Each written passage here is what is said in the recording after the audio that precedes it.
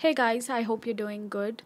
As you see the title of the video, this video is going to be about the story of how my dog died of parvovirus. I kind of wanted to make this video so that people out there can save your dog from this, and some things that I missed or I should have taken care of ahead before in order to save my puppy. I hope this video helps. So let's get started.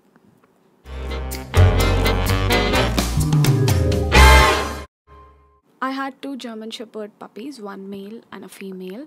So they were about 3 months in the month of March. They were born on December 11 of 2019, and it was during the month of March. So we generally get our dogs vaccines done on time, but this particular time period of time, what happened was it was COVID-19. There were serious strict rules given by government asking to close everything. So was our veterinary hospital closed. So my dog's third vaccine was due for March 23rd of 2020, and we tend to miss that particular vaccine. Since it was pandemic situation, we did not pay much attention about vaccines. It somehow skipped out of our mind. Right after 10 days, I get to see one of my dog. One fine day, he seems to look dull. His normal activity has reduced to zero, and he sleeps a lot, or maybe kind of he was even little warm, kind of feverish. Um Looking at that, I just thought maybe it was a normal flu or stomach upset or something like that, because I've also seen him vomiting and all. So first symptom that I found in him was his physical activity was low. He seems to look very dull, and then I found him vomiting. I did not pay much attention. We thought that it must be like a normal stomach upset, or just a normal flu, which will go away in a day or two. So anyway, I have still called my veterinary doctor, whom we regularly visit, and asked him if he is going to open the clinics. He said that since it's pandemic situation and he ages above 60 years, he said that he cannot open the veterinary doctor. At that point of time, I couldn't do anything, because the very most commonly visited veterinary hospitals, or everything was closed. Then I get to see my dog doing diarrhea, and the diarrhea seemed to look very. It has got very strong and bad smell. I cannot really explain how the smell was, but it was really very strong and bad. So the third symptom I've seen in him was doing diarrhea.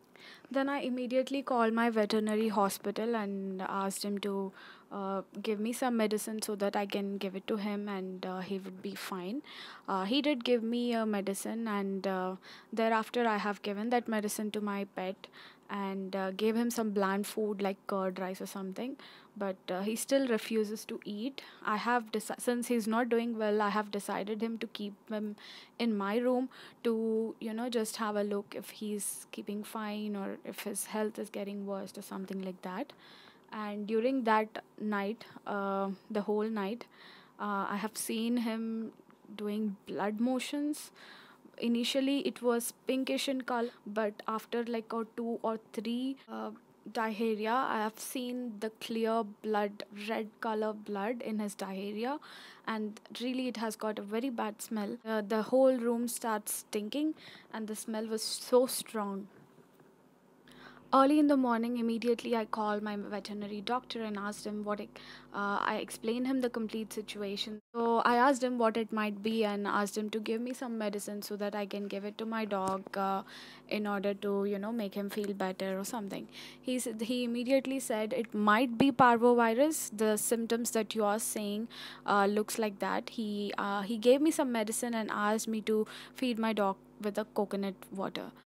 Thereafter, I've given the medicine and gave him the coconut water, but my dog refuses to eat food, nor he drinks the coconut water. He was just like that, and the situation was getting even more worse. I have tried for many other options, like online consultation, where the veterinary doctors will come home and treat your dog. But since our location was in red zone, even that didn't help. They couldn't come to our area or to my place uh, because of the strict rules by the government. After doing a lot of research, finally me and my brother found one hospital where the veterinary doctor was available. Even though it was a bit far from my place, we took our dog to that hospital, and I told him the all the symptoms about his condition, the blood motions and everything else. In spite of me telling all these things, the doctor did not guess that it was parvo. He gave medicine for his regular treatment.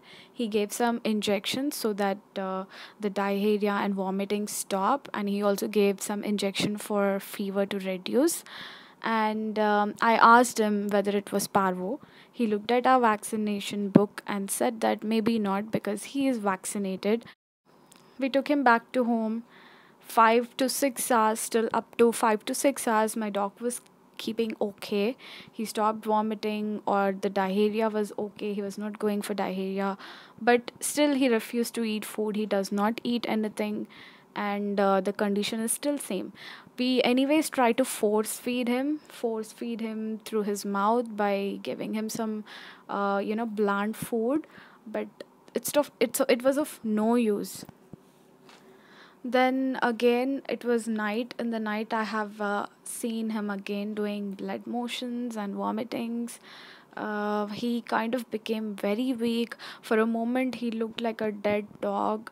He wasn't moving, he was just getting up to do the motion or to vomit. It was so terrible to see your dog suffer. I was in a situation that I couldn't do anything, and so, all through that day, my dog has suffered again with the blood motions and vomitings. And the next day, we immediately called the veterinary doctor and said that the medicines were of no use. I told him the situation was getting worse. He was still going with the blood motions and all that stuff. He said that then we have to keep him on salines. Please get him to the veterinary hospital by 1 p.m. in the afternoon. So by the time I was getting ready and getting to the hospital, meanwhile, I've seen that my dog has lost his breath and he was no more with us. It's seriously a terrible and a very bad situation to look your dog suffer.